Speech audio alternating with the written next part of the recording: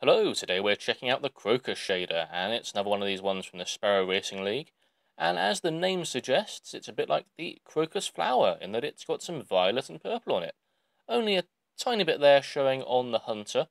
Of course, on many characters it will be just a tiny bit, as it's just that ring there in the middle of the shader icon, mostly silvery white kind of colour. And as you can see again here on the Titan, we've got down there on the boots, just under the armour, there's the purple area. We've got some purple there, just above the elbow, a bit on the back, but again, mainly this sort of white, silvery kind of colour. Shiny.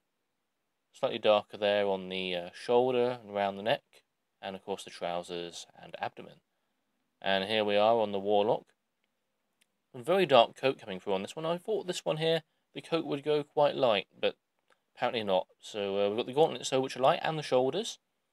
Very sort of 80s shoulder pads there, I suppose you might say. And helmet too, light with purple trousers. Bye for now.